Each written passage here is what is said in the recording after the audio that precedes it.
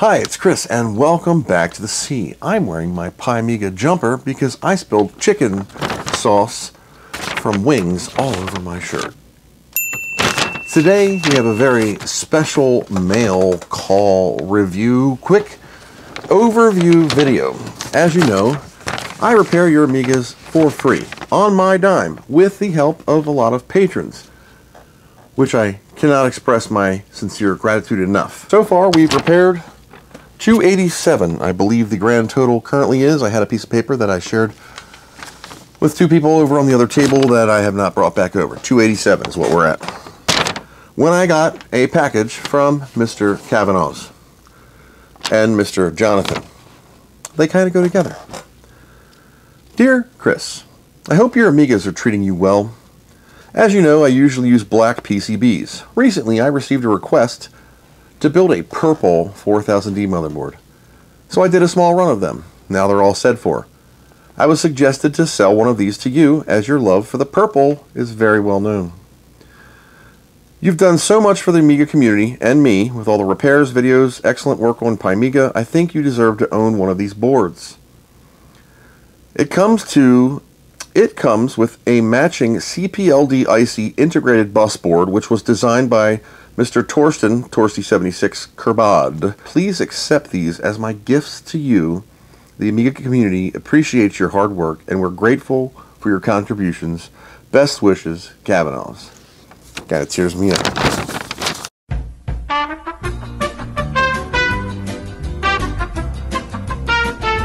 Don't be thrown off by my tiny hammer.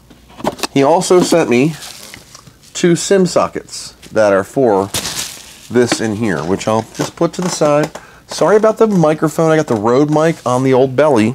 I've already opened this. It was packaged extremely well with foam and anti-static bubble wrap and boxes and sub boxes. This is a Amiga 4000 riser in purple with a full ATX power supply integration on the riser card. ATX, just plug her in and rip. No fussing with signals and magic and science. It's all done on these little chips on the back. And it handles all the math and science that make things work. Now, eventually I think these are going to become available in PCI. It's labeled as an Amiga 4000 daughter board replacement. Original design by Commodore Electronics Limited. Rework by Matzi, Heinrich, and Matthias. Fish Nines Berlin. It has the I2C header here, 2 fan, 12 volts, power management mode, 4 pinners too, dynamic fans. It has a bunch of power select, from push button to switch to disable ICY, JTAG header for future programming, a 12 volt, 5 volt header. There's this little dude right here. It's kind of a blank plug. Plugs into the 4000D's motherboard, and on the back here there's a fail button, that the 5 volt fail on the board that you press to. It doesn't have a fail on the, you plug it into here. Pucker your butthole on this one. Now I have to transplant my customs and all this stuff, but look at this beauty. 4000D. Now I did just buy motherboards. I greatly appreciate this more than you can imagine. Purple's my favorite color, as you all know, and everybody I buy stuff from, I always ask you, hey, can I get it in purple? So the little power plug will plug into here. She's built this way. The 8 meg slot 1 and slot 3 mod for the 16 instead of 4 4s, and an 8 meg double-sided for the chip mem 2. Everything else, the gals, I have to populate, of course, my own chips, and that's totally understandable. But it's incredible. New Kel connector, riser slots, even brand new ports. I mean, brand new ports. Apparently these are still available on the old, Mauser. Even this one that I just did some VR work for a while back to get one. DB23s are getting hard to come by. There was a limited rerun of those. I think that market's drying up. We need another run. Of course, the DB9 for the mouse and joypads. Boing Ball logo. This is the 1.0, same as the black one that I just previously rebuilt in video land. I don't know when this is coming out, but you know, I do videos all the time. Move this box. And now we have a purple riser and a purple motherboard. But you know, like Steve Jobs used to say, wait, there's one more thing. Mr. TRU sent me this. Inside is a note. Dear Chris, please accept this token of appreciation for all that you've done for me and the wider Amiga community. Happy tinkering, your friend, TRU. I've already opened this. We had a private Discord discussion. This is a Z3660. You've seen these before on probably other Amiga YouTube channels. What the heck is this? This is a special Z-Turn this thing. Z-Turn FPGA system board standalone computer. Made by MYIR. And it has micro SD and USB and Ethernet, HDMI and a power dude. But it also has that CM4 kind of Pi style connector on this card. These two lines right here. 6860 slot, just like a 3660 would on the repop. This is from SHANSHE, Shanxi. Kavanoz built this. Voltage regulator for 3.3, 6860. Now here's the wild thing. There are jumpers on here and a configuration on this micro SD card that we're going to get into later. It's just a quick thank you and a appreciation video. You can just plug this in and fire it up. Boop. Chris, there's no CPU on here. It's in here. Now you can FPGA a 68040 at up to 100 and something megahertz. Or you can have a Rev 6 68060 at up to 100 megahertz. I think this goes faster than 100. You get 128 megs of CPU RAM and 256 megs of Zorro 3 fast RAM. For a grand total of 384, according to the configuration file that I routed through on this card, megs of RAM, along with my 16 megs of fast, 2 mega chip. That's a lot of RAM. This will sit in here like so. This RTG and Ethernet is exactly that.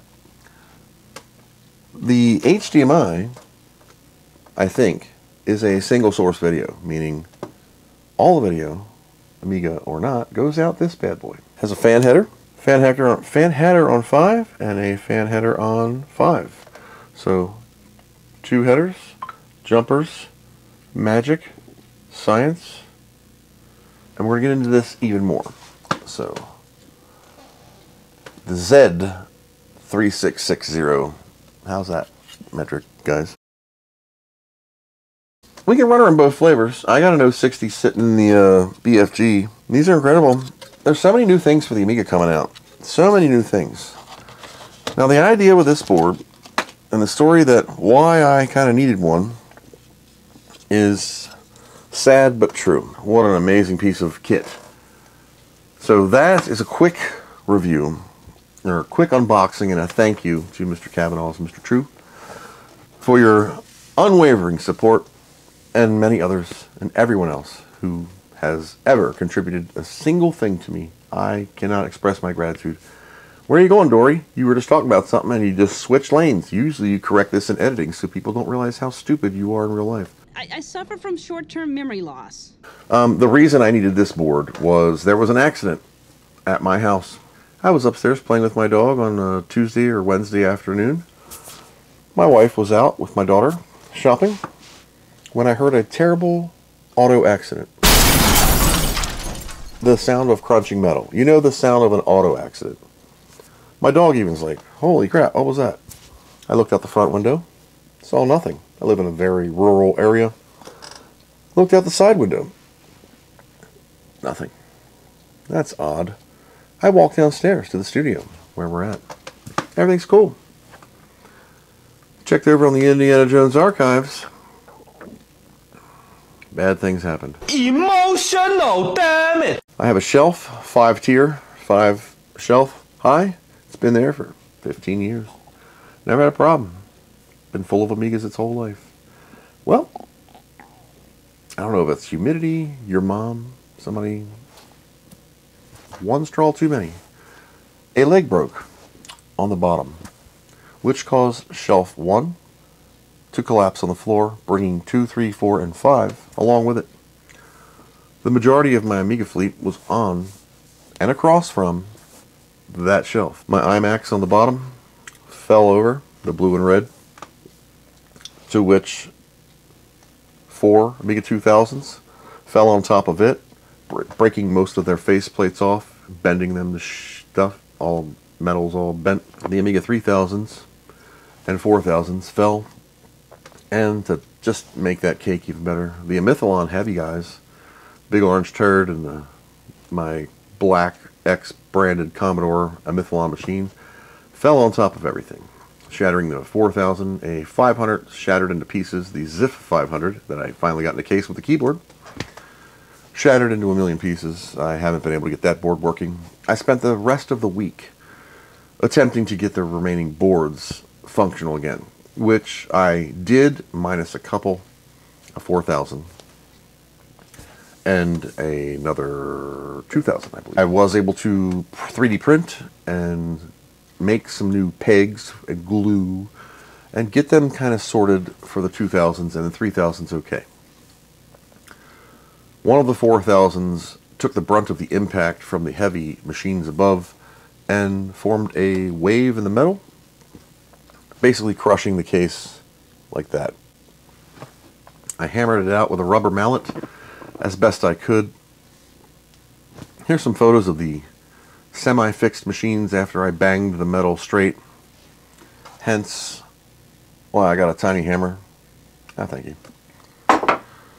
Just to kind of lightly Shawshank that stuff back into some kind of level.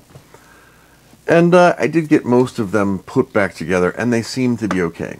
In the meantime, I bought a 5,000 pound, that's US, I don't know what that is in metric land, but a lot, 1,000 pounds per shelf, industrial, long metal encased webbing, steel, hammer painted, super shelf.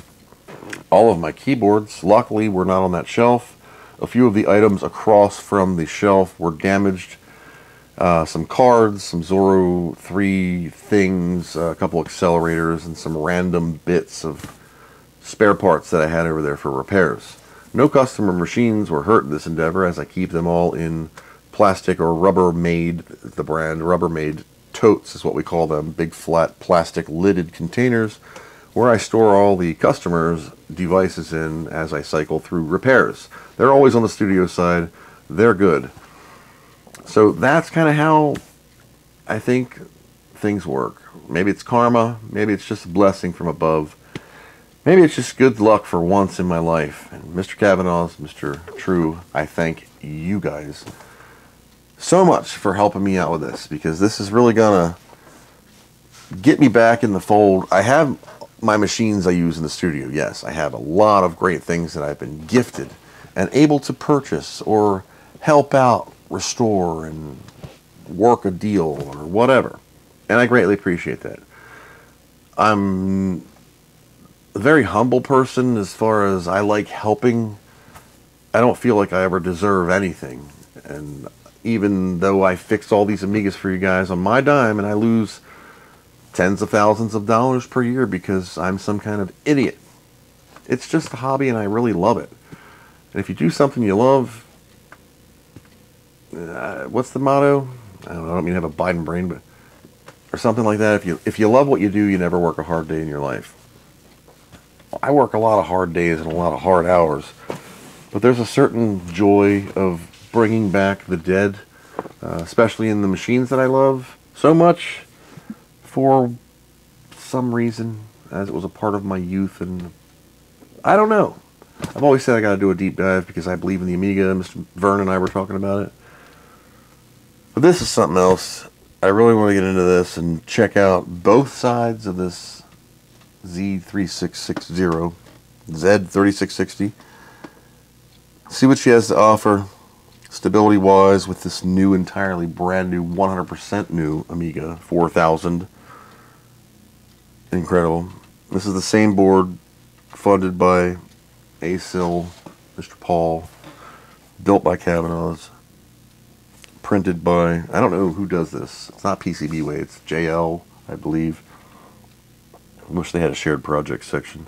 Well, I wish there was a clear Amiga 4000 games. I don't know, I just want to show this purple off. Kind of like my Mini Mig 181. I just love that acrylic. I love that board so much. So that's a quick update for Amiga Land and what happened and this true blessing. And I can't thank you guys enough for just even watching this channel, hanging out with that old fat guy for a while as I try to entertain you and educate you in the restoration of a vintage computer that not that many people give a hoot about. But I do, and I hope you do too. So stick around for future videos on Amiga repairs and new things to come. That's all I got for now, so as always, thanks for watching, and I hope you learned something.